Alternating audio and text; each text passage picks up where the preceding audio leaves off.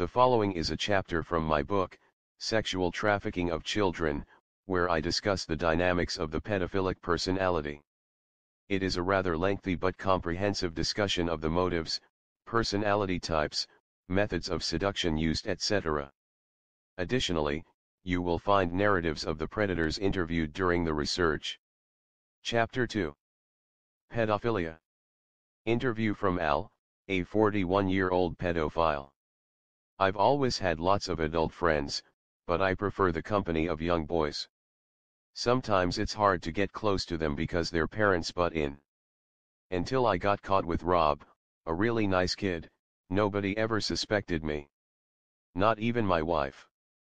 They told me I need to change my behavior, my attitude towards sex with boys. There's nothing wrong with my attitude, but if changing it will keep me out of jail, okay. I'll go along with their program, but I still insist there's no harm being done. Ask Rob. He refused to cooperate with the police until his parents put a lot of pressure on him. We're still very good friends and I don't hold anything against him. End of interview. Few issues related to sexual trafficking in children incite as much debate as pedophilia. There is even widespread disagreement over the definition of pedophilia, its impact or relevance within the child sex markets, and the effectiveness of statutory penalties against it. For our purposes here, let us define pedophilia in layperson's terms as an adult's sexual preference for, or attraction to, underage persons. That is, a pedophile is a person who derives gratification from engaging in sexual activities with minors. In this chapter we examine the behavioral traits of pedophiles, victim and offender relationships, collecting of pornographic materials by pedophiles, pedophile organizations and publications, pedophile sex rings, and offender therapy. Evaluating behavior, the pedophile continuum. Constructing a classification scheme for pedophilia is difficult because there are so many different types of pedophile behavior. Relegating a particular behavior to any given classification can reduce a complex phenomenon to overly simplistic components. Also, a restrictive typology may fail to account for the fine shadings and variations in sexual behavior that are common to pedophilia. Rather than attempt to calculate all the possible combinations of conduct, we advocate an alternative approach, the pedophile continuum. All conceivable variations of behavior exhibited by pedophiles are arranged along a line, one end of which represents the least severe, mildest forms of sexual attraction to minors, such as a fleeting, one-time erotic fantasy involving an underage female, while the other represents the multiple offender whose life revolves around the sexual victimization of minors.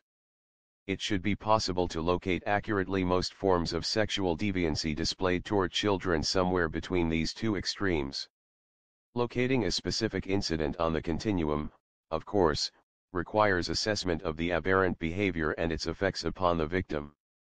The following case provides an example of the diversity of pedophile behavior. Assessing the facts presented by the investigating officers in this case will enable one to estimate the location of the alleged offender on the pedophile continuum. The self-sacrificing pediatrician. In November 1984, a postal inspector notified us that a local doctor had been receiving child pornography from Denmark. The inspector said the physician had been formally warned by the post office about the illegality of importing kiddie porn into the United States. The doctor worked in a welfare clinic in a low-income section of town. A background check revealed that he had given up a lucrative private practice in New Hampshire to assume a position with the New Jersey Welfare Department. A 38-year-old white male, the suspect, alias Dr. Hayes, lived alone in a one-bedroom apartment. During the 16 months drive Hayes had worked American Samoa, a pediatrician at the clinic.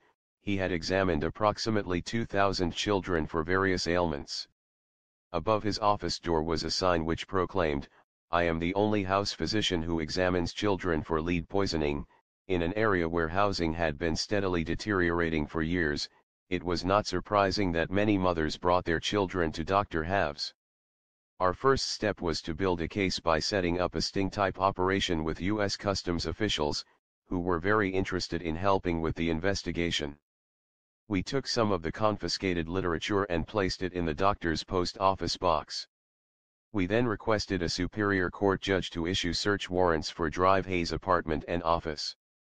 The judge was very impressed with our affidavit but refused to issue a search warrant of the suspect's home. He did authorize a search of the suspect's person and the office. Dr. Hayes picked up his mail, including the planted pornography. We then confronted him in his office, identified ourselves as police officers, and let him review the search warrant. We opened the material from his mailbox, which turned out to be about 33 by 5-inch glossy, borderless photographs of young boys in deviant sexual poses. When questioned about these photographs, Dr. Hayes stated that he had purchased them for research in the field of child abuse and sexual exploitation. I asked him if he was aware that importing child pornography was a federal offense, and he replied that the pictures were for medical purposes. Drive Hayes did agree to a polygraph test and a search of his apartment, which later uncovered pornographic photographs and periodicals and also sexual devices. The case was brought before the Atlantic County Prosecutor's Office, which advised us that all we had were postal violations and that we needed to build a stronger criminal case. After months of interviews, the problems of further investigation became insurmountable because of the inability of the juveniles involved to understand or testify as to what had taken place in the doctor's office. We wanted to place hidden video cameras in the office to observe the doctor's examination techniques, but the court refused our request. In the end, Dr. Hayes left our city. In this case, sexual desire dictated a career change which most individuals would view as a downward move. However, the doctor's new position assured him of a steady supply of child victims. This individual exploited his status as a physician, and the repetitious nature of his offenses advanced him toward the more damaging end of the continuum. Behavioral aspects of pedophilia.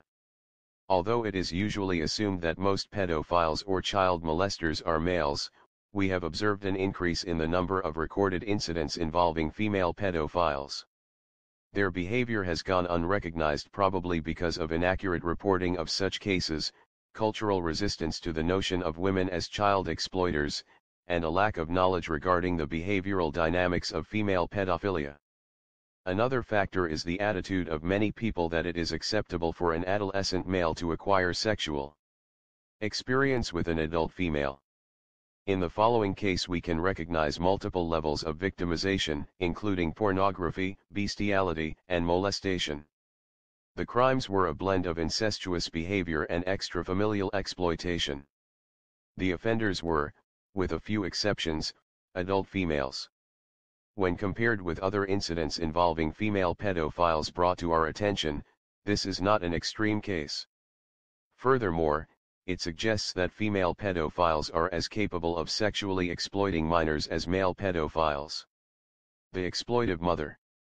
In 1982, officers of the Special Investigation Division of the Tulsa Police Department arrested a woman, Ms. X, for prostitution. Ms. X was the proprietor of a brothel known as the Love Palace, which she operated and maintained from her residence. Also at the house was her 13-year-old son Clark, who was put into the custody of family friends during his mother's detention. In 1984, officers from the same division received an anonymous phone call. The caller claimed that a teenage boy was being photographed in the nude while being stimulated by a dog, and that he was being abused by customers of his mother, Ms. X, a prostitute. An immediate investigation began in response to the call. Bits and pieces of intelligence were gathered and reports compiled. After several months, investigators reached an impasse. From all outward appearances, there was no illegal activities taking place at the residence of Ms. X. As a result, the case was left open, pending further leads and additional intelligence. In 1986, investigators discovered that Clark, now 17 years old, had attempted to commit suicide. He refused to speak with the officers, who, acting on the advice of his physician, did not pursue the matter. Later that year Dark began counseling sessions at the hospital for depression.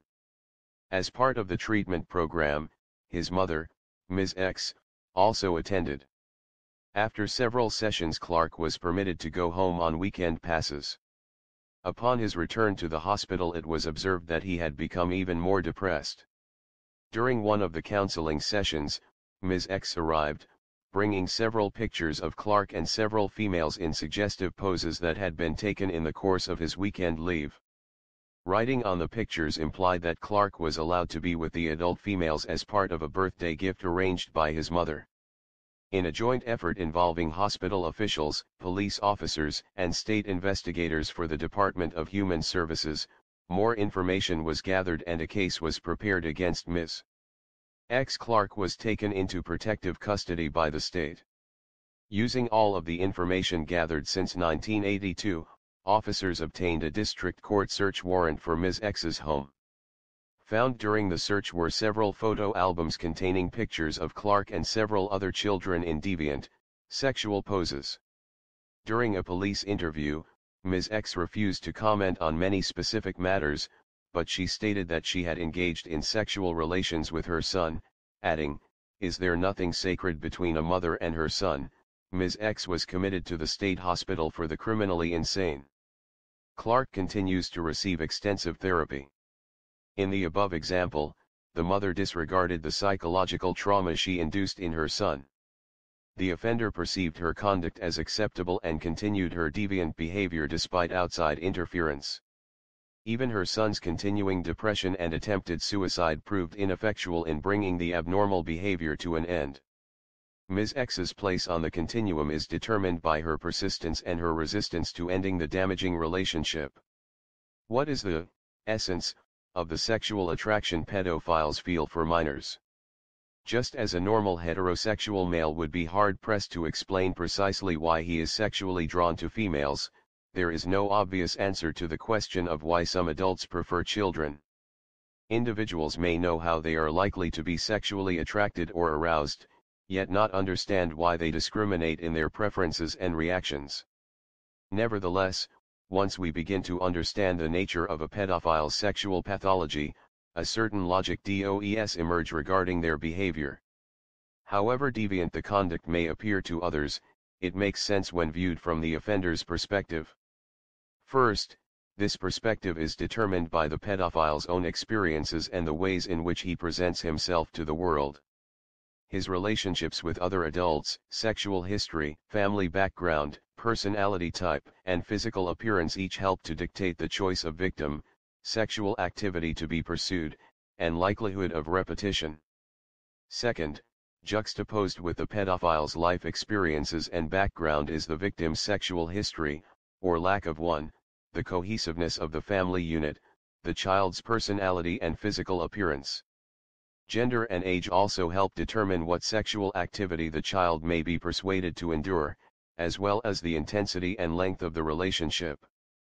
Third, it is important to understand that the actual sexual activity may be a long-term drama between two individuals or an episodic interlude between strangers, with variations depending on the above identified variables. Of equal importance to understanding of the pedophile's behavior is the fact that the type of sexual activity may vary from subtle seduction to outright assault of the victim. All too often a discussion of child molestation will focus on dramatic episodes perpetrated by the violent and habitual offender because many people believe that these are the characteristics of all pedophiles. However, implicit in our findings is the fact that pedophiles manifest varying pathologies. Indeed, a wide range of racial and occupational types are represented in pedophilia. The offender may be married, with children of his or her own, while maintaining a dual-sex life involving adults and minors. The ability to ingratiate himself or herself with children means that the offender will always find a way to gain access to minors.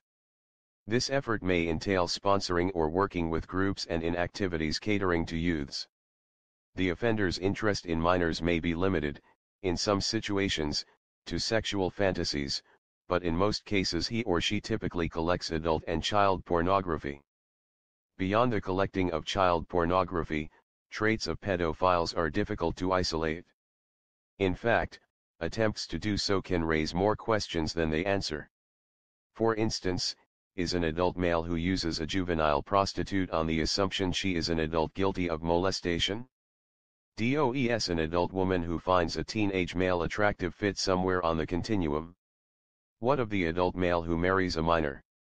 All of these and similar situations tend to weaken the value of standard profiles of child molesters.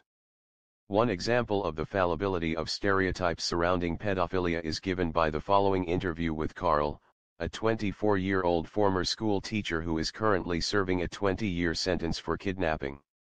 Carl has a history of multiple victimizations of adolescent males, including ongoing sexual relationships, assault, and blackmail. His case is a study of cause and effect. Note the amount of methodical planning and the manipulation of victims and the response of the criminal justice system that characterize his exploitive activities. The dialogue, stretching over a 10-hour period on several days, has been condensed into a series of highlighted topics, such as methods of operation, rationalizations, motivations behind behavior, and types of sexual activities. Carl the kidnapper. Dan. How did you get here? Prison. What are your charges? Carl. I was home on a furlough from another institution. I committed a crime against a young man in the neighborhood and was charged with taking indecent liberties with a minor child and kidnapping. I received a sentence of 11 to 33 years. Dan. What was the nature of the act? Carl. The first charge was rectal sodomy. I accepted a plea which reduced rectal sodomy to indecent liberties, because it was a lesser charge. Dan. Can you briefly reconstruct the incident involving the minor? Carl. It was on a Sunday, no school, in the summertime. I asked this kid to show me where his school was. We got there and I offered him some money to show me where a certain part of his school was, an isolated area I knew about. We went there and he became nervous, said he was ready to leave. I held him, punched him in the nose, and had sex with him a few minutes later. Dan. All right, I get the picture. What got you to that spot on that particular day with that particular boy? Carl. I've been asked that question by a lot of people. You know, there is no real definition or reason why. The only thing I can say is that it was more or less a pattern of behavior. He wasn't the first victim, there was a wide range of victims in different areas.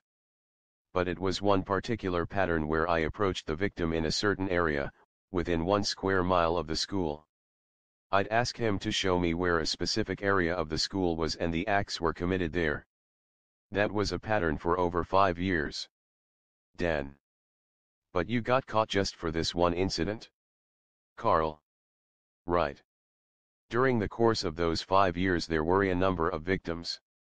Most of them were too frightened to tell anyone for whatever reason. No one ever investigated the other acts. Dan. Any other criminal charges that have occurred in your life? Carl. The only charges I've ever been convicted of were rape, indecent liberties, sodomy, kidnapping, and arson. All of the crimes I've been involved with, except arson, were against people my own age or younger. I got started at 14. Dan. How? Carl. I just used to go out in the neighborhood. When I'd see kids I'd just beat up on them for something to do. And then, you know, it came to my mind that maybe I could take them, use them for sexual purposes. After I was convicted of raping a girl, I went to a special hospital. There I was introduced to homosexuality by other boys. Dan. Well, that leads to the obvious question. How do you classify yourself now? Do you see yourself as a homosexual, heterosexual, or bisexual? Carl. I would say bisexual. Dan. What about these other incidents involving kids for which you were never investigated that no one knew about? Carl. Approximately 20 others. Most of these acts were committed in the neighborhood within my ward. I guess the kids are too scared to tell anybody or just didn't know what was happening to them. Dan. I need those points clarified. What were your basal techniques for getting close to these boys? Carl. Offering money, I guess. The plan was not to give it to them to keep when it was over. See, I always had $5. I was spoiled and my mother always gave me what I wanted. Most young kids get fascinated with $5. So you just show it to him and he says, wow. How can I get that? That's all you had to do is show it to them or let them hold it and they'd be glad to take you anywhere you wanted to go. Dan. So, as you mentioned earlier, they would walk with you over to the school. What then? Carl. I pretended I was meeting someone there or didn't know my directions. After I got there I may tell the kid my friend said he was going to leave a briefcase for me in a very isolated area of the school, like the window well or basement.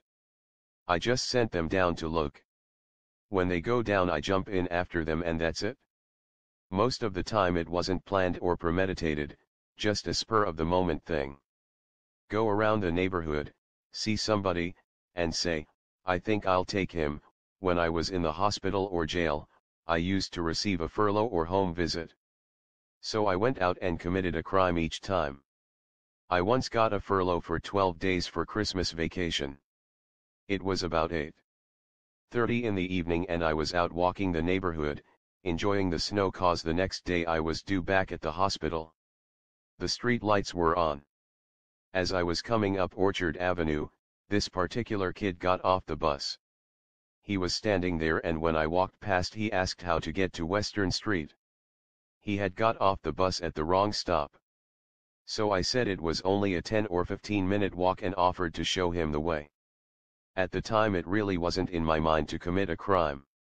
The street lights were out on the corner and I took him up to the school, the long way around. It was very quiet and nobody was around. We got to the window well, I got him down in it, and made him perform oral and rectal sodomy. Then I let him go. Dan. How did you feel after it was over? Carl. It wasn't happy, more like remorse. Each time I committed a crime I would check with a children's hospital, call in cause the police always take kids there. I would say my kid was assaulted. I wanted to know if my wife brought him there. I was always able to obtain a name and address from the kid when it happened, so I could pretend to be his father on the phone. That way the hospital would trust me enough to give me the facts. I did that only to see if I should disappear for a while or whether I could walk the streets without having to watch my back for the police. This way I could check to see if the kid reported the incident. Or, I'd call his house so I'd know for sure, tell the kid, you'd better not tell anybody or I'll kill you. I know where you go to school. Dan. Would you have carried out any of these threats? Carl. I doubt it, but I had lots of opportunities and came close to doing it once. Besides, I had friends in school who would take care of the kid for me if I asked them to. But, honestly, these kids trusted me. Like the judge said, the reason I'm giving you the time I'm sentencing you to is because you were always able to gain the trust of people. I had some kind of appeal to kids, I guess. Dan. One final question. By assaulting these kids, do you think you may have transformed at least one into a future child molester because of the experience? Do you see any connection? Carl. Yes. Either a future molester or homosexual prostitute. The reason I say that is because most of the homosexuals I've talked to in jail over the past 5 years tell me they were molested or somebody in the family did something to them sexually. When they are older, most of them will want to see what it's like for somebody else to be the victim, to use somebody who can't resist or doesn't know what you've got in mind for them until it's too late. Notwithstanding the difficulties mentioned previously, certain behavioral traits of a pedophile can be identified. For example, there is an extraordinarily high probability that the offender was sexually victimized as a minor. Often these individuals indicate that they feel alienated within the adult community. Carl's case also indicates that pedophilia can continue to victimize a person for a considerable period of time, and it makes the point that not all victims of exploitive episodes are identified. Victim-offender relationships. Identifying an ongoing exploitive relationship between a pedophile and a minor is a difficult task. The intense interplay of emotion between a victim and offender is often overlooked. There are, however, certain signs of molestation. Because many of these warning signs are ambiguous and could reflect a variety of problems, the key is to look for a cluster of them. If several indicators are present, a pedophile probably has developed an exploitive relationship with the minor. Some of the more revealing indicators include the use of sexual jargon and sexual role-playing by the youth. Sexual acumen is a particularly accurate reflection of ongoing exploitation or intrafamilial abuse, as is extreme interest by the juvenile in being with a particular adult to the exclusion of other adults and youths, or in spending an excessive amount of time at an adult's residence. Vague or evasive answers by the juvenile when questioned about the adult may also indicate an exploitive situation, particularly if the minor passionately defends an adult accused of wrongdoing or misconduct. In addition, signs of drug or alcohol use by the minor may be accompanied by such changes as loss of appetite, inability to sleep, or decline in academic performance. Further behavioral changes that may occur include loss of friends and frequent requests to stay overnight or spend weekends at the exploitive adult's home. The adult involved may discuss his or her child, friends, in terms normally reserved for intimate companions. Frequent use of the offender's residence by minors as a congregating site is a possible indication of exploitation. The adult may be willing, even anxious, to spend an inordinate amount of money on and time with a potential victim. The adult often acts as a surrogate parent by performing a multitude of mundane chores for a client, such as running errands or babysitting. Often a truly likable individual, the offender may express genuine interest in a juvenile's welfare, even to the point of displaying an abnormal amount of anguish or anger over prolonged absence or separation from the child. An adult-minor relationship characterized by these basic warning signs may well be an exploitive situation. In the following case concerning a church accountant, the offender capitalized on the victim's naivete.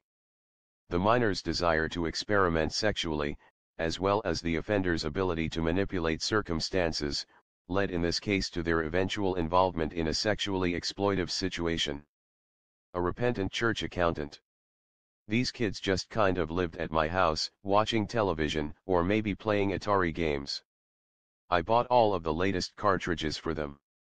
They were there, not at my request, but because I let them, and they didn't have any other place to play in the neighborhood. They weren't at my house 24 hours a day, but if I was home they could come in any time, with their parents' permission, and play Atari. I enjoyed them being there, they were my friends. This sounds weird for a man 39 years old to say, but I've always been a loner, felt awkward around people my own age. Nothing in common. One day these two kids, ages 9 and 11, came by while I was outside sunbathing and asked to play Atari. A half hour later I went inside and found them in my bedroom, looking at Playboy, with a funny look on their faces as though they had been masturbating. It was no secret that I kept Playboy around the house. I also kept a lot of homosexual books locked away in a drawer. I went back outside after telling them not to look at the magazines.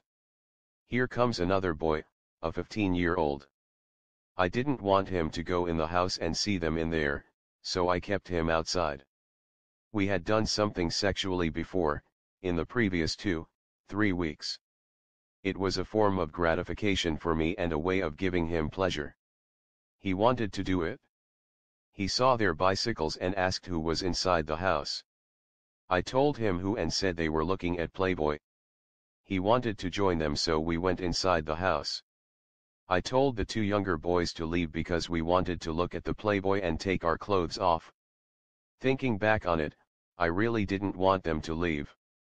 It ended up that we all took off our clothes. We started masturbating ourselves and each other. Finally, it got to the point where we were stretching out on the bed and somebody said it looked like fun to give each other blowjobs. I remember having oral sex with the 15-year-old and he did the same to me. The other two were having oral sex together on the floor. I had to leave the room because somebody knocked on the door. I threw my shorts on and answered the door. It was a mother who had come to get the 11-year-old. He left and one went back to the bedroom, where the remaining two were having oral sex together. That's all we did, no anal sex. Also, one don't think anyone ejaculated. What one did was wrong because society's moral code says so, because it is against the law, and because I don't want any kid to turn out like me. One reason one let those kids look at the Playboy was because, when I was growing up, my parents never talked to me about sex. I wanted these boys to have a healthy idea of what was involved. They wanted to do that stuff. I never forced anybody to do anything. Part of me feels it wasn't wrong and another part knows it was morally wrong. I never thought about doing something against the law. I would never have done anything to harm those children at all. Pornography collections. The single most distinctive characteristic of a habitual child molester is a compelling interest in collecting adult and child pornography, which can be a valuable source of evidence in the case-building process. The more sophisticated and elaborate a collection, the more probable an offender is involved in long-term, organized exploitation. In addition to pornography, a hardcore pedophile collector will often have in his or her possession a wide variety of erotica and related materials, the most important of which is a diary or journal which typically contains an extensive personal record of sexual experiences with minors. In addition, a pedophile may keep an address book, either on paper or on computer diskette, with the names and addresses of other pedophiles, victimized or targeted children, sources of pornography, local and international, and likely places for meeting children in other areas or cities. To supplement these materials, an offender typically stores personal correspondence from other pedophiles, pornography firms, and names of companies that cater to juvenile needs such as clothing, tickets for athletic events, and toys. A pedophile's collection of erotic paraphernalia may include a wide range of materials, from sexual devices to all types of adult and child pornography. The pornography is bought, sold, or traded by the offender. Photograph albums which contain both innocuous and pornographic pictures of underage victims are of special interest to pedophiles, as are stored souvenirs of an offender's actual or fantasized relationship with a minor, including undergarments, wallets, junior high and high school yearbooks, or ticket stubs from a children's play. The extent and composition of a pedophile's collection can reveal a great deal about his or her commitment to exploitation. To the pedophile, these possessions are comparable in value to family heirlooms, diaries, and life savings. Because youth is a transitory stage of development, a pedophile's record of sexual conquest serves as a permanent reminder of pleasurable occasions. It is not uncommon for a pedophile to operate a darkroom for processing photographs and films of minors. Processed slides, films, negatives, and videotapes are usually stored at the offender's home or at a secondary site such as a friend's residence, an office, or a rental locker. A collection, as described above, is one way a pedophile relates his experiences to others with the same sexual preference. More importantly, it will enable the pedophile to show the victim what he wants to do with or to the child, while presenting evidence that other children perform similar acts. The pedophile described in the following case fits this profile. The florist. Mr. Trant is a white male in his early 40s with an exceptionally high IQ. An only child whose parents, alcoholic mother, were florists, Mr. Trant has a son and daughter by 2 marriages. He studied photography while serving in the army and later inherited his father's floral business.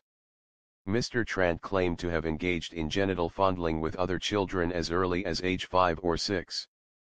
He participated in various sexual encounters with adolescents from roughly age 10 into his late teens. In his early 20s he became a Boy Scout leader. Boys in his troop later admitted to having sexual relations with him. Mr. Trant admitted to sexual relationships with female adults and children during his adult years. He prefers the latter, stating that sex with kids is much easier than with an adult because children do not make value judgments.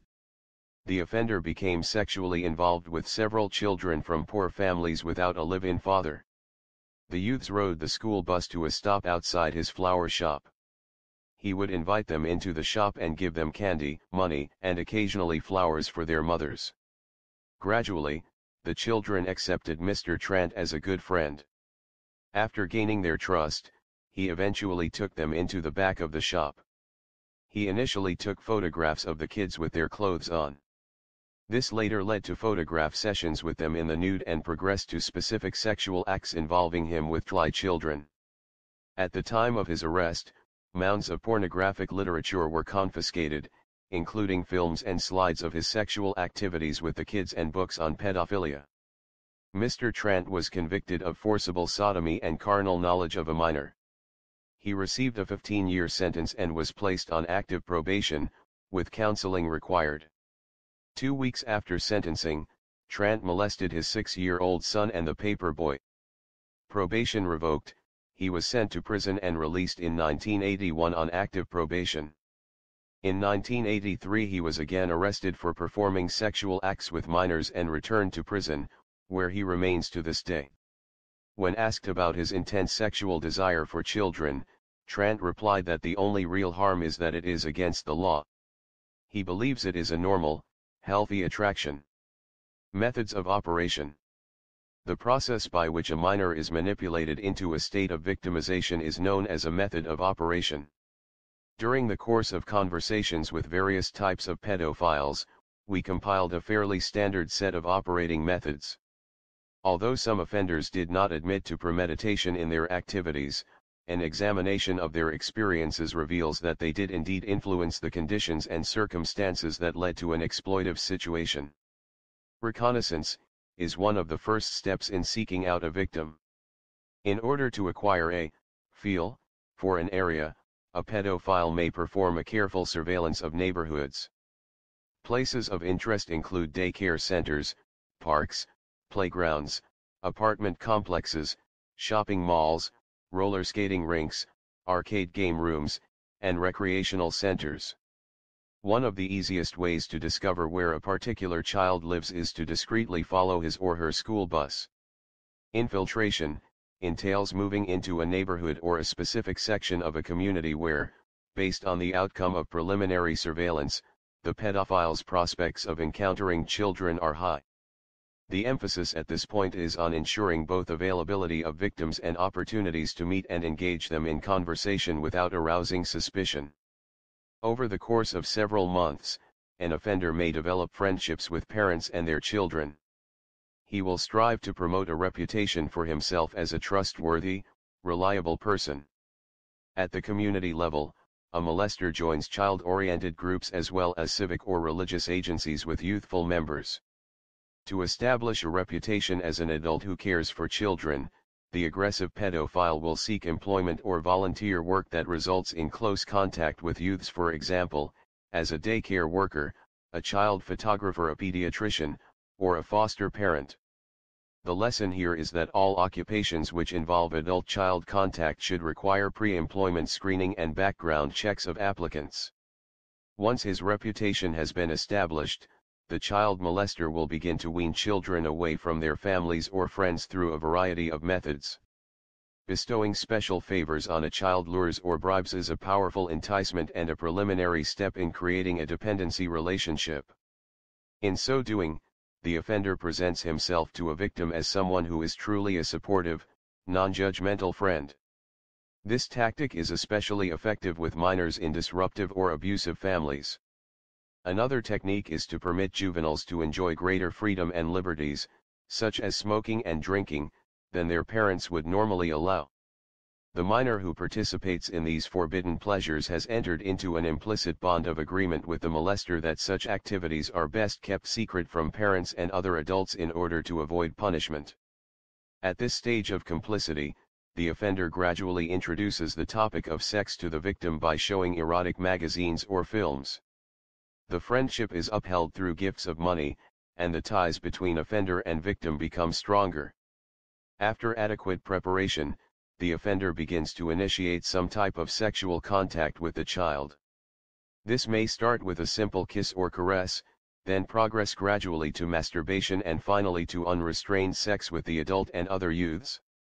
All the time the pedophile keeps working at lowering the victim's innate resistance and inhibitions toward sex through alcohol, pornography, and value replacement. To avoid exposure, the molester will bond his underage victims to him by threats, by displays of affection and rewards, by warnings of future punishment from the child's parents, and by making the victim feel responsible and guilty for what has happened. In other words, the pedophile may seek to transfer blame onto the victim. One very effective method for accomplishing this end is to take pornographic photographs of the child and use them for blackmail. If the molester is ambitious enough, he may decide to broaden the scope of his exploitation to include recruitment. That is, he may be able to persuade his victims to recruit other minors into the relationship on the premise that these children are entitled to join in the fun. Recruitment is always a necessity, because a pedophile's interest in a specific victim dissipates with time. Although some offenders maintain long-term relationships with their victims, usually out of convenience, they constantly seek new targets upon which to focus their attention. Eventually, a victim is discarded to be replaced by another. Not all hardcore pedophiles, however, are so circuitous in their efforts to seek new victims. Some take a more direct approach, for instance, offering to babysit for neighborhood parents. Others marry a divorced mother with children, molest the minors, and then either divorce the mother or abandon the family. And, of course, there are those prone to violence, as in Carl's case, who prowl communities, randomly select an underage victim, and commit some type of sexual assault. Their method of operation is based on force, bribes and lures, or misrepresentations such as asking for directions or assistance or posing as an authority figure or friend of the family. The following case illustrates the persistence of pedophiles and the efforts they are willing to make to exploit minors. It involves an individual who successfully convinced other adults and minors, through phone calls, to perform acts of sexual exploitation. Detective Michael Keller, the case investigator, explains how the police became aware of this activity. Trafficking by phone. On January 11, 1985, I was contacted by Sue, a mother of two young boys. She reported receiving 2 phone calls from a man who called himself Tom. During the first call, Sue stayed on the line because the conversation sounded like a unique sales pitch. 10 minutes into the dialogue, she realized he was not a salesperson and that, in fact, something strange was going on. She encouraged Tom to call again in order to get the police involved. In the second conversation, the caller became more explicit and promoted the sexual exploitation of children. He indicated he would call back the following week. I installed a self-activated recording device on the phone on January 15 and notified the telephone company to institute a computer trace on all calls. That same day, Sue called to tell me Tom had contacted her again. I retrieved the tape and reviewed its contents.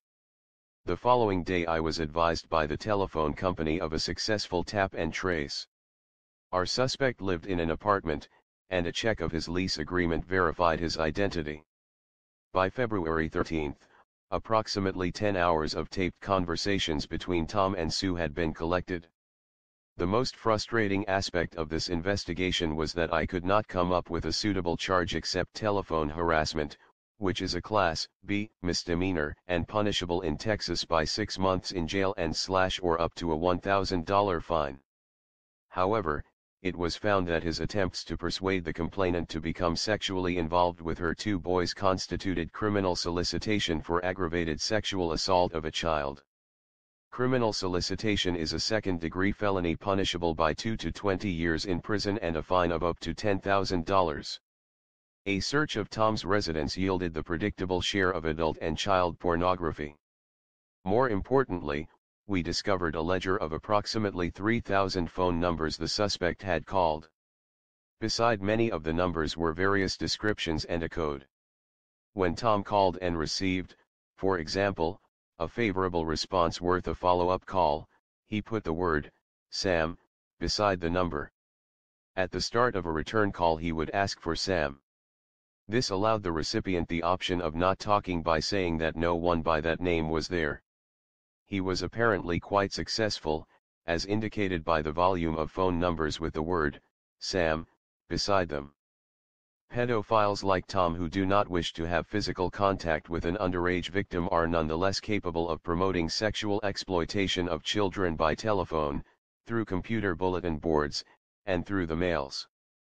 A similar case involved a Midwestern school teacher who called approximately 100 adolescent males and offered to arrange a sexual rendezvous for them with adult women. After discussing masturbation and genital size with the adolescent, the teacher promised the youth that he would receive payment from an adult woman in exchange for sexual services. He would instruct a potential victim to wait at a specific time and place for the arrival of a female customer. The customers were fictitious, but the teacher would become excited greater than observing the adolescent, from a safe distance, waiting for his liaison with an adult female. The teacher was eventually charged and convicted of promoting the prostitution of a minor. As in the case of Tom, there was no evidence to show that the teacher had ever had physical contact with a victim. Pedophile organizations and publications that advocate adult-child sex are relatively few in number but are scattered throughout the world. They perform an assortment of functions and exist for the following purposes. 1. To recruit and expedite the exchange of information and correspondence among pedophiles. 2. To act as a medium for advertisers and distributors of softcore child pornography. 3. To promote political activism and organization. 4. To alert members or subscribers to recent court decisions and active criminal investigations. 5. To provide a bulletin board news service as to the whereabouts of sexually available minors. 6. To raise funds for legal representation of accused pedophiles. 7. To offer sexual stimulation in the form of erotic fiction or suggestive photographs of minors. All of these organizations and publications strive to justify and rationalize the illegal behavior of their members or readership. 1. For example, is the North American Man-Boy Love Association, NAMBLA. This organization advocates the cause of adult males to have sexual and emotional relationships with underage males. NAMBLA has chapters in Boston, New York, Los Angeles, San Francisco, and Toronto, with an active membership between 500 and 1,000. NAMBLA publishes a bulletin 10 times a year, an annual journal, and various miscellaneous booklets on the subject of intergenerational relationships. The bulletins contain information about pending legislation, judicial investigations, and boys in the media, along with essays, poems, short stories, photographs, and occasional sketches of adolescent males. NAMBLA has a steering committee, 5 national chapters, and a handful of spokespersons. A prisoner support committee corresponds with convicted boy lovers and offers limited funds for legal aid. NAMBLA's philosophy distinguishes between molestation and man-boy love.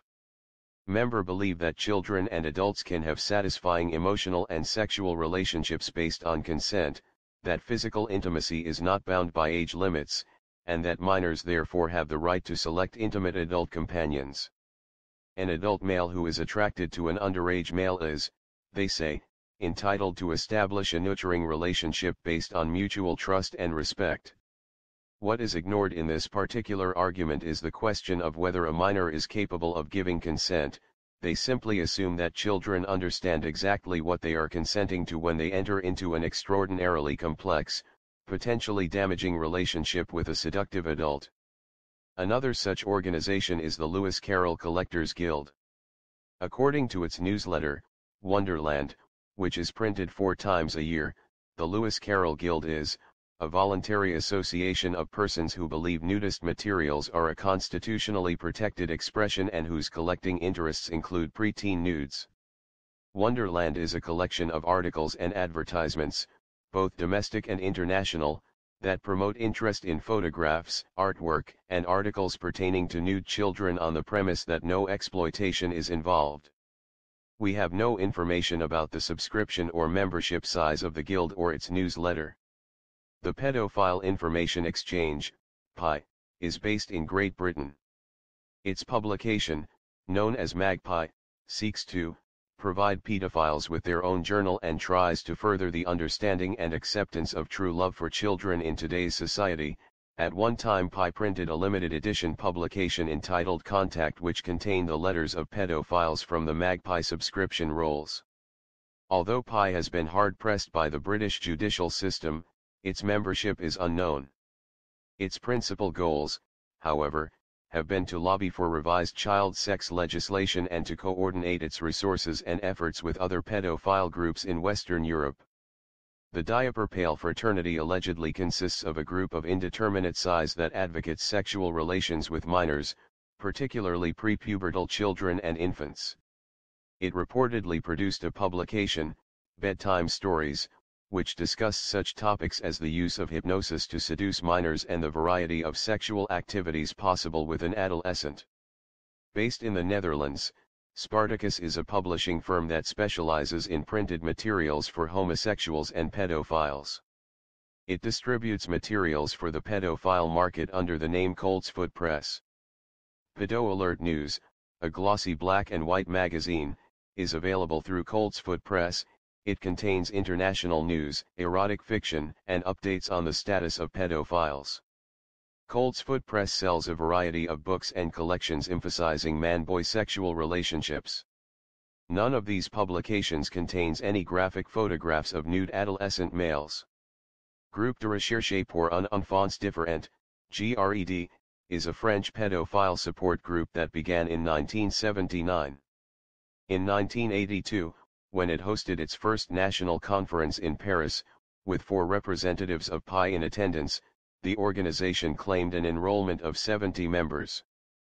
GRED is composed of 5 regional groups, overseen by an executive committee and assisted by technical commissions or work groups. Its publication is called Les Petits Crétins. GRED claims to serve as a lobby group whose purpose is to effect legislative and social changes for the sexual liberation of youths.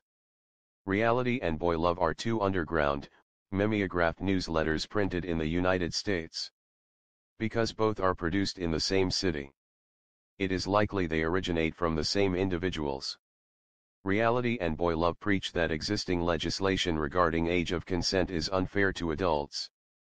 Moreover, the writers of these amateurish newsletters argue through essays, poems, and biased documentation that same-gender-oriented relationships are natural and exist throughout the animal kingdom. Signe de Piste is a publication that contributes peripherally to the pedophile lifestyle. Published in Canada, it is a collection of outdoor photographs of adolescent males in shorts and swimming suits, accompanied by articles on the activities of boys.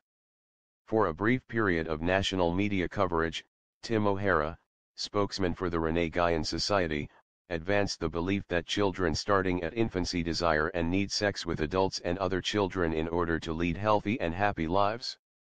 The media's attention to the Guyon Society beliefs was due to the society's motto, "Sex before 8 or else it's too late," although O'Hara's attempts to promote child-adult sex have proved to be highly transitory. His ability to capture national media coverage for his cause is noteworthy.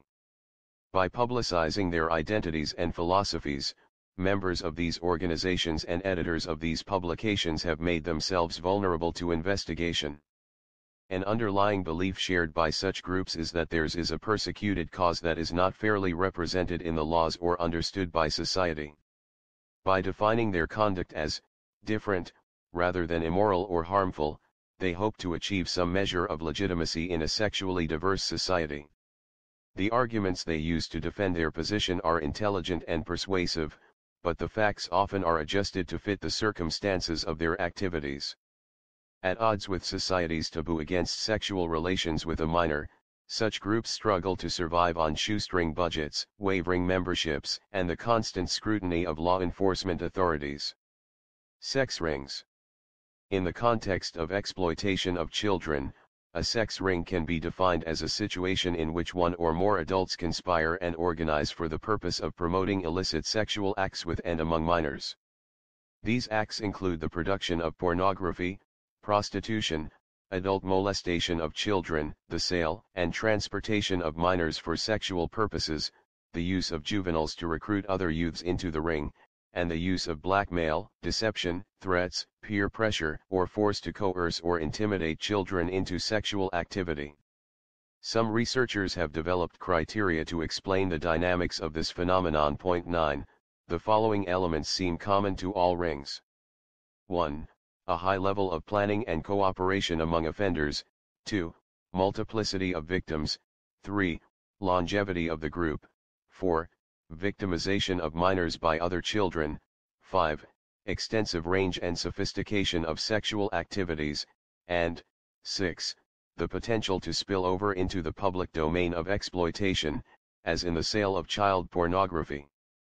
An adult acting alone or in collusion with others may exploit dozens of children for decades, thus spawning a new generation of future offenders. The following 3 cases illustrate, in varying proportions, many of the principal characteristics of sex rings.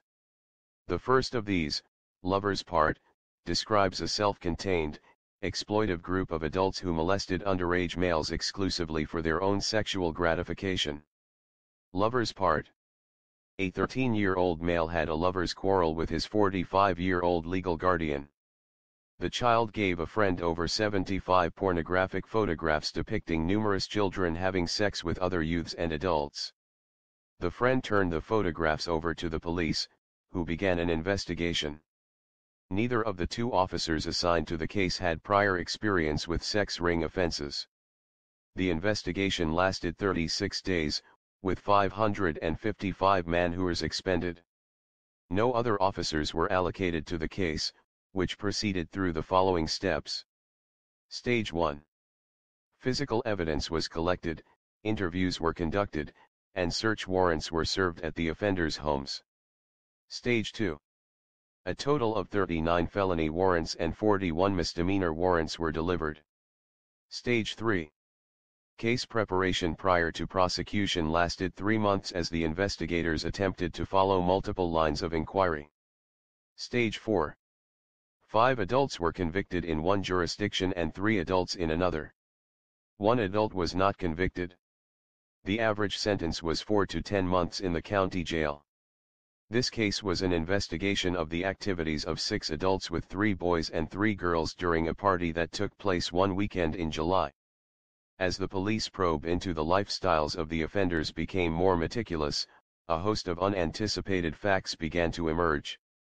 As many as 100 or 200 juveniles may have been involved in the sex ring, which lasted about a decade.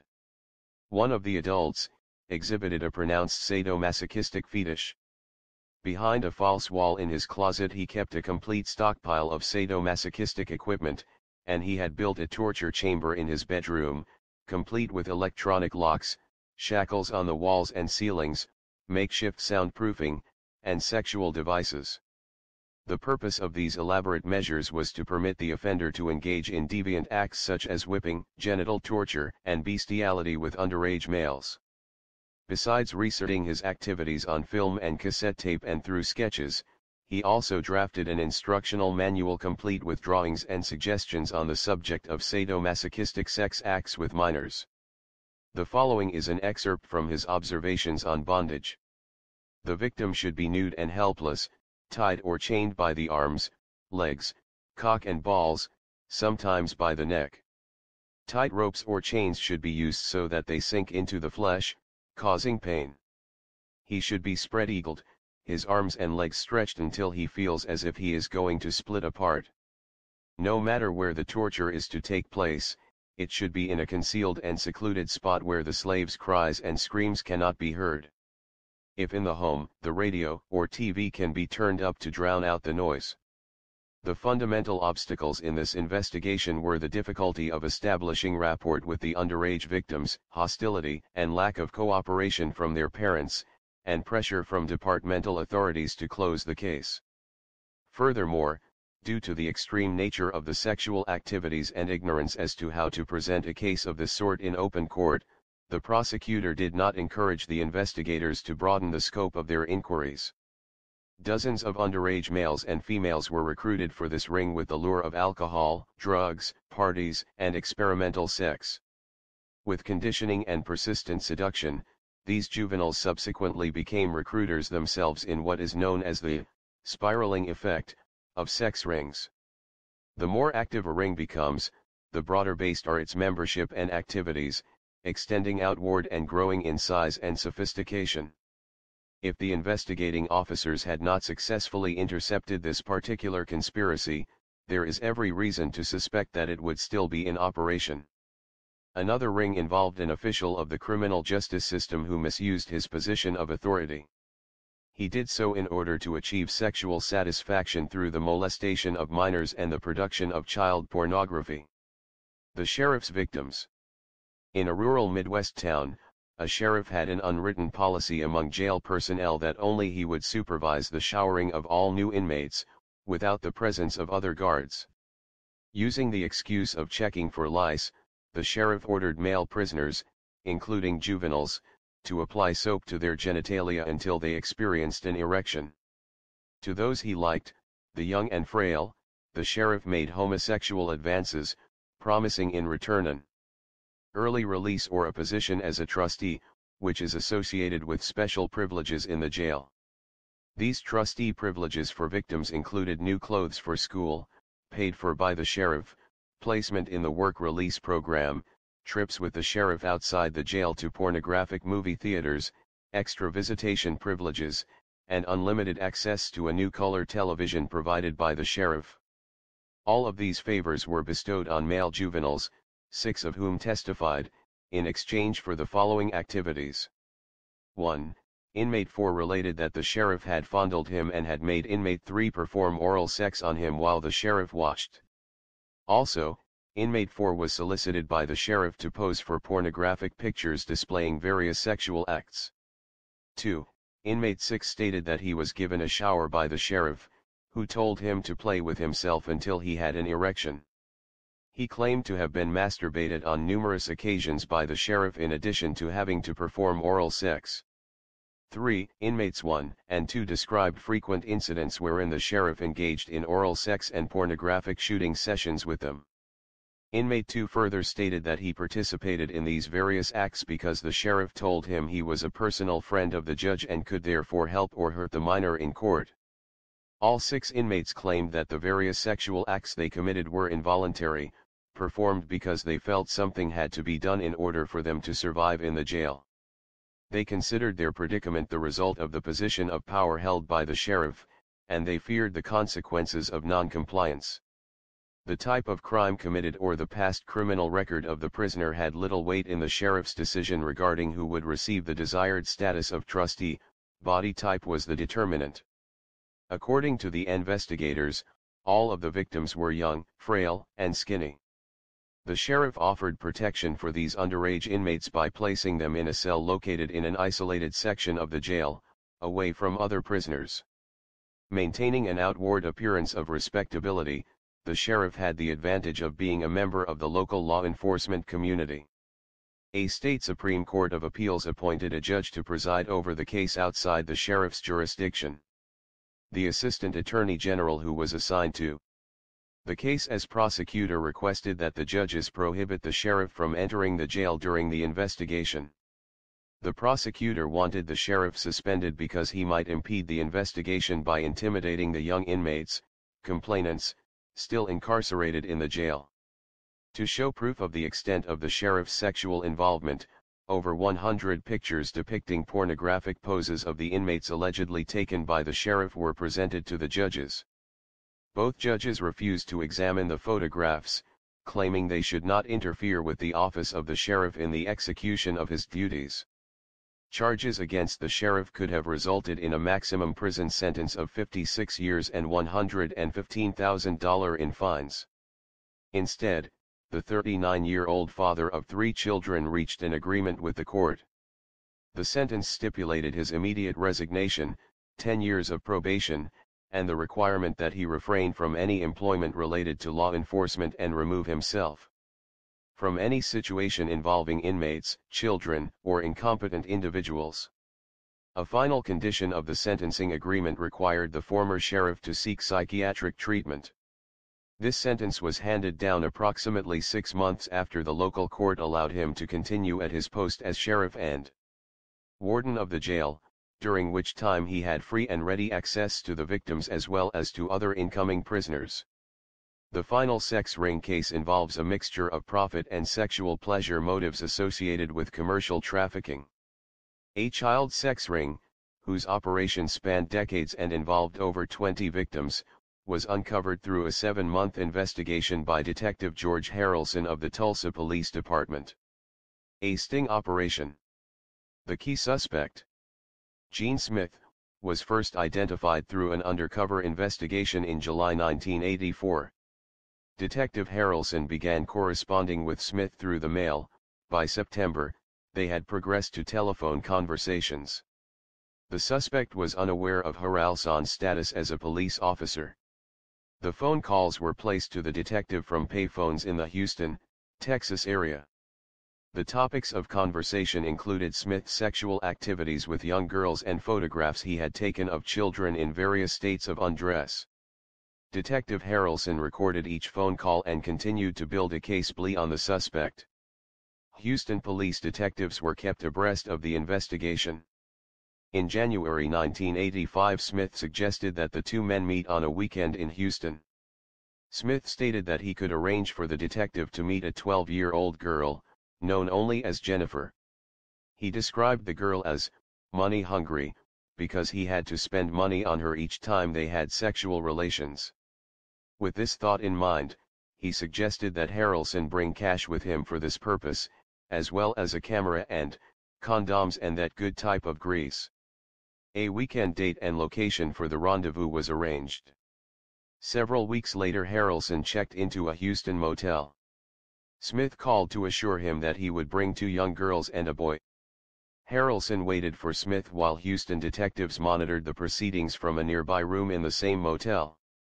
When Smith arrived at the motel room with a young boy, a 10-year-old girl, and a 12-year-old girl, he made it clear that both of the girls would be available for sexual purposes. The girls were instructed to bathe, and while they were doing so, Smith gave the detective explicit instructions regarding the sexual activities that would occur. At that point, Houston officers entered the room and placed Smith under arrest for promoting child prostitution, promoting child pornography, indecent liberties with a child, and sexual assault of a child. From information gathered after Smith's arrest, Houston detectives pieced together the sordid story of a sex ring of adult males who photographed and sexually molested young victims, buying their silence with gifts of money or merchandise. 7 other child molesters were arrested in conjunction with Smith's sex ring. Over 20 victims were identified, some of whom had been sexually molested over an extended period. All of the girls, ranging in age from 8 to 13, came from a small, poor town outside Houston where the residents commonly lived in campers, tents, and trailers. Prosecution of these offenders continued as this book went to press. Offender treatment. Can pedophilia be cured? It depends, in part, on the extent of the pedophile's involvement in exploitation. As a general rule, the answer is no. Pedophilia in its extreme or persistent forms cannot be cured, only treated. To successfully cure a pedophile requires a fundamental restructuring of his or her sexual identity and the subsequent reordering of sexual desires and attitudes that are often resistant to change. Several basic treatment options are available, including the following. 1. Psychotherapy, changed behavior through introspection. 2. Behavior modification that seeks to remove desire through a variety of aversion therapies, including electric shocks, induced vomiting, sensory deprivation, and compulsory masturbation. 3. Surgery, removal of the testes. 4.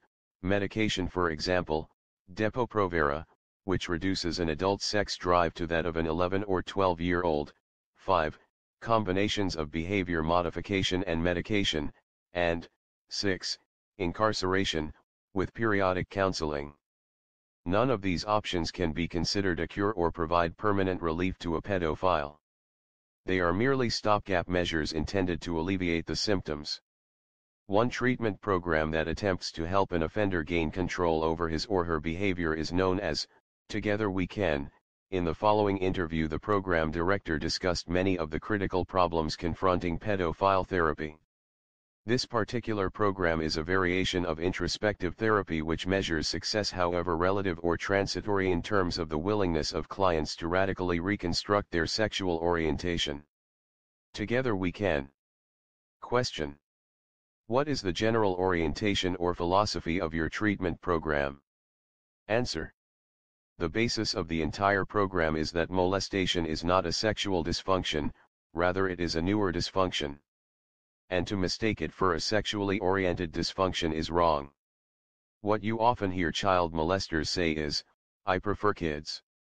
I prefer the company of kids. I feel more comfortable with kids." What they really mean is that they have not gotten to the point where they feel equal to adults. When they're interacting with age mates, they feel powerless and generally inadequate. But with kids they clearly have the upper hand. What we call the erection and ejaculation part of the abuse is nothing more than icing on the cake. It is not their primary motivation, which is to feel powerful. We have people in this program who are attorneys, businessmen, and other people who seem in the day-to-day work world to have prestige, and who function well in positions of responsibility, yet they become child molesters. We have found a positive relationship between being a child molester and being the victim of molestation while growing up. The basis of the problem is that most of our society's children are not taught to be in touch with how they feel. Let's take a molester who was victimized as a child. What happens is that the child turns to the molester out of loneliness and desperation. The molester can function as a very important person in the child's life. From the child's viewpoint, someone has taken the time to get to know him, to care for him, and to listen to what he has to say. Question: can you describe the seduction process? Answer: usually the seduction, or setup, of the child takes place over a period of time so that the victim is drawn in and trusts completely and values the person's company above all others. When the abuse begins, the first feeling my clients have is one of total fear. Here's this trusted adult who is saying to the child that there's nothing to be afraid of, this is how people show they love one another. This is love, this is ours, and no one will ruin it if we don't tell anybody. Typically it's not violent in nature, although as the relationship goes on and the kid begins to grow, remarks are made like, "It would kill your mother if she found out," or, "If you tell anyone you will get into big trouble." Finally it may end with actual threats or acted out forms of violence. When a child molester says to his victim, "There's nothing to be afraid of," that's the beginning of a schism within that child. He ceases to be a total person and comes to be completely out of touch with feelings. Question: because of the trust that has been established by the molester? Answer: right. The sex offender wants to create the pleasant physical sensation. He does not want to scare or hurt the child, because that will interfere with further access to the victim. The child will become afraid, won't want to be around, and might tell. As time goes on, the child gets to the point which I call the moment of recognition of betrayal. Most of the victims I've worked with can pinpoint that moment. When they, victims, discover, usually between ages 10 to 13, that this doesn't happen to everyone, that it isn't okay, and that society has a nasty word for it, you would think the child might tell. But remember that tool number one was put into place a long time ago: pleasant physical sensation. A child who uncovers the betrayal also learns that people will not respond very favorably to disclosure. Also, after the initial shock of recognition that, I've been lied to by someone who has functioned as the most important person in my life, comes the acknowledgement that the experience felt good. That dilemma becomes a real source of guilt. He or she may go to the offender and say, "I don't want to do this anymore. I know it's wrong now." The molester will say, "Well, you liked it as much as I did." That fact creates a feeling of guilt in the victim. Consider, finally, what this experience has taught the child. If someone is bigger, smarter, and stronger, they can do to and with you whatever they choose. Question: is that the lesson a molester has learned? Answer: yes. Now you have a child who has grown up feeling powerless, used, and generally out of control of whatever happens to him or her. And of course all this leads to extremely low feelings of self-esteem. The most important thing to remember about a child molester is that, at the moment of confrontation when his power base is threatened by the victim who doesn't want to be touched anymore, he begins to realize what he has risked for this power. Question: how does this relate to a feeling of power? Answer: when his power is threatened, he becomes more abusive in an overt way, although I don't think there is anything more abusive than the subtle ties of sexual exploitation. A kid who is in touch with his feelings and who knows how to express his feelings makes a lousy victim.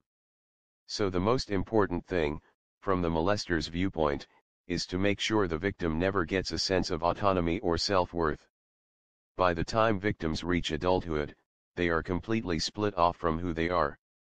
All they know is when they were little, they were totally powerless to change anything that happened to them. They go through life thinking they're less than other people, even though the offender has been out of their lives for years. The depth of destruction is incredible. It's interesting to match an offender's method of operation against that used by the person who molested him as a child. It's very likely going to be almost exactly the same. Question: in other words, they are just repeating what happened to them? Answer: yes.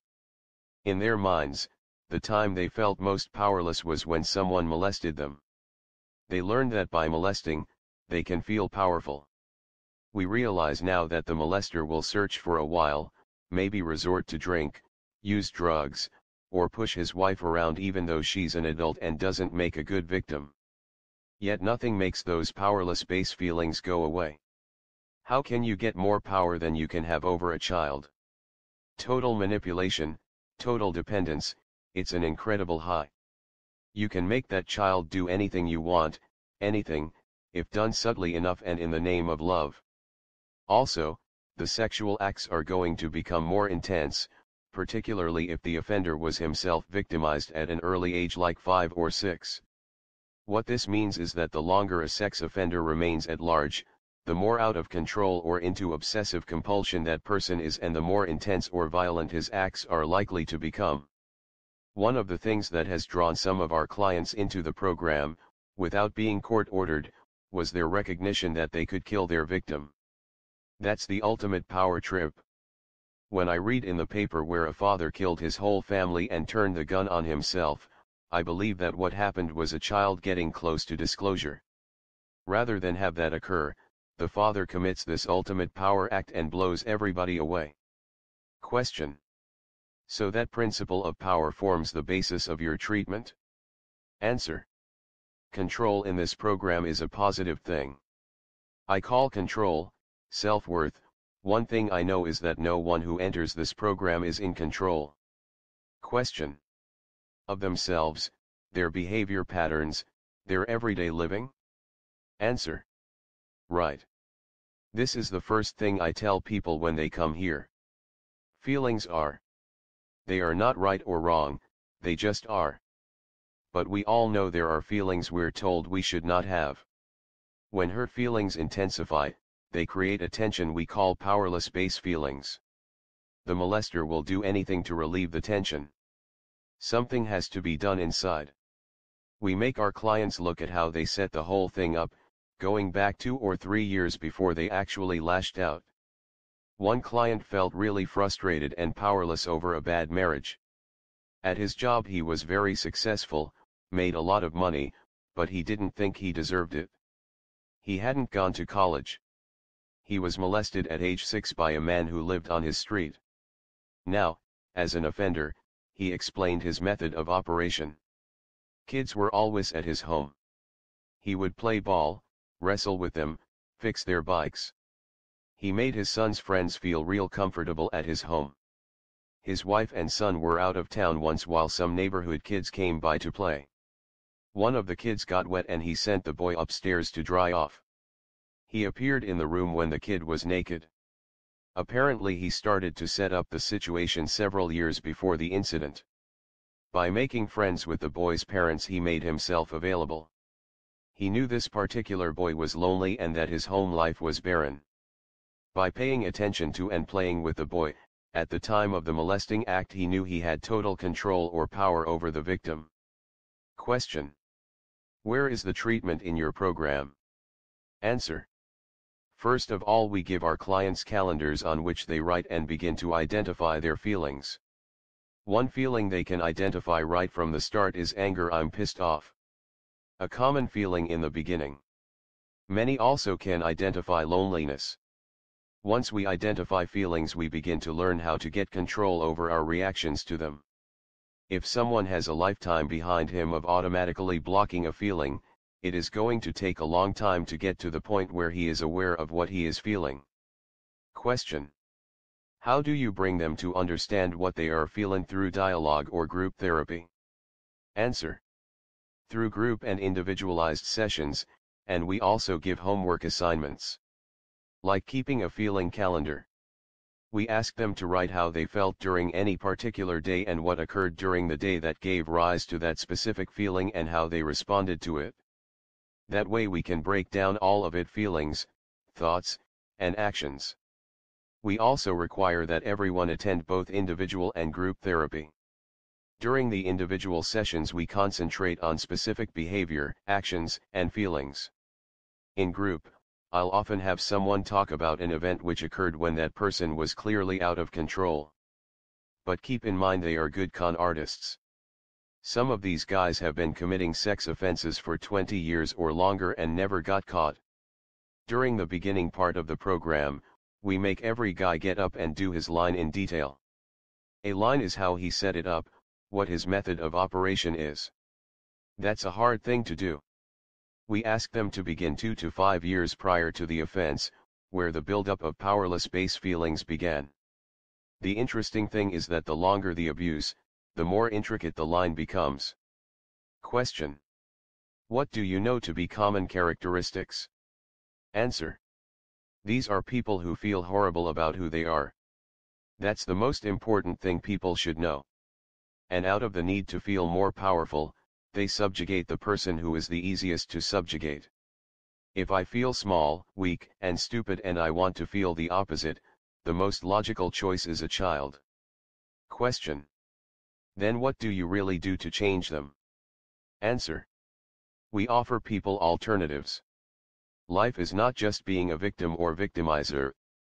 And that's how it's perceived by our clients at first. They see it as a, they get me or I get them, situation. We provide them with a third alternative, control. We provide them with tools they can use in order to live a life of control. We tell these guys there is no cure for what you have, there's only control. It's up to you. You pick up these tools and decide whether or not to be in control. Question: what is your method of teaching them control?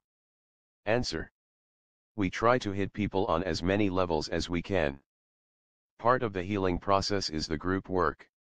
I don't think you can do the necessary amount of therapy with a sex offender if you don't have that person in a group, because so many things happen in a group. Denials fall apart on a group level. You can look at other people and see that they are succeeding. You can look at other people and say, this is really a nice guy and he molested a child, so maybe I'm not completely awful. Maybe I have a chance too. Question: this is where some experts would disagree with you.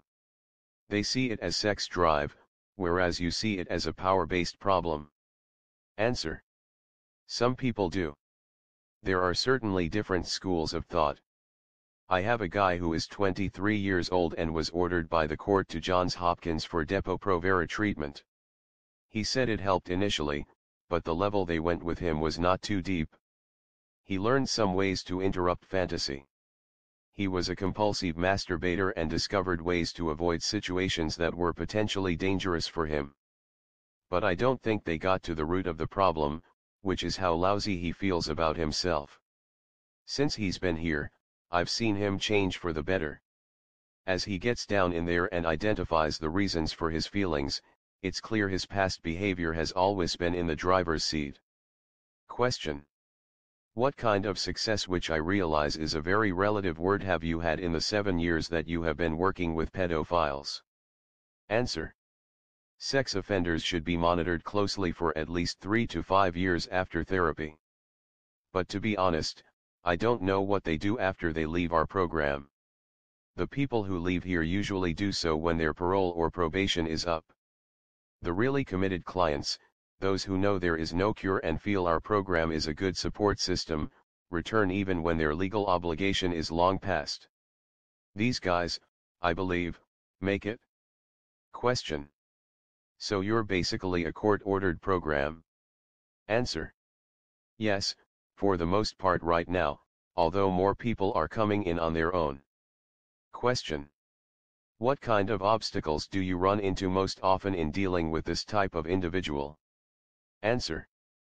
The obsession-compulsion behavior is really a very difficult thing to beat. The problem is that it takes time to rebuild self-esteem in my clients. Only with time does the program work. Conclusion. The real-life situations presented in this chapter demonstrate the wide variety of pedophilic expression and how resistant pedophiles are to easy classification. These cases reveal a great deal about the pedophile's method of operation and value system. A committed child molester is not deterred by statutory prohibitions, cultural inhibitions, or broader ethical questions regarding victim rights. Pedophilia is a sexual preference that, in its persistent state, cannot be completely cured without resorting to extreme measures such as massive sedation, hormone adjustment, with Depo-Provera, or castration. These steps, moreover, simply eliminate the sex drive rather than supplant it with a more acceptable alternative. Wherever minors are found, so also are pedophiles. We have examined cases, for example, of molesters who victimized children at summer camps, gymnastic schools, beauty pageants for minors, cheerleader and baton twirler camps and contests, church outings, hospitals, daycare centers, Sunday school classes, marching band concerts, public beaches, swimming pools, children's theaters, juvenile correctional facilities, sporting events, and circuses. Not a complete list by any means, but an accurate sampling of the diversity of settings in which pedophiles have exploited minors. Pedophilia is the bulwark of sexual trafficking in children, for without this consumer interest in gratification at a minor's expense there would be no child sex markets.